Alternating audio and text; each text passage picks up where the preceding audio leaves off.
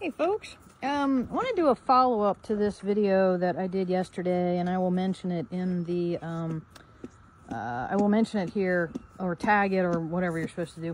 Anyway, it was a video about how when you're training horses, what you do on one side of the horse, you have to do on the other side of the horse. And in the course of that video, I explained that horses have a split brain. You know, basically what happens and what is processed on one side of the brain has to also process on the other side of the brain. And I was explaining that what horses see, for instance, Whiskey standing here, what Whiskey sees and interprets with his left eye is not going to be seen and interpreted with his right eye, most likely, unless there's only a few spots on a horse where they can see with both eyes. They can see the same thing with both eyes.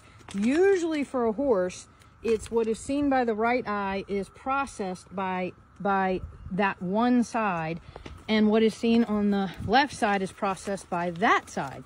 I mean, you know, by that eye only. So my mistake though, and it was thankfully pointed out to me by JR on here, so shout out to JR, is when I was trying to explain this, I was saying that what is processed by the right eye is I mean, what's taken in by the right eye or seen by the right eye is processed on the right hemisphere of the brain. I was actually wrong in that, and my apologies. Like Cutter's standing here, and what he sees with his right eye is going to be processed in the left hemisphere of his brain. And in contrast, what he processes with his, or what he takes in on his left eye, is going to be processed by the right hemisphere of his brain. So I need to correct that. But my point, the original point I was trying to make was, even though I got the sides of the hemisphere of the brain wrong, what he is seeing right now when I am standing right here is he only sees me with his right eye. He does not see me with his left eye because of the way a horse's vision works. They have monocular or monocular and binocular vision. They have two sets of vision.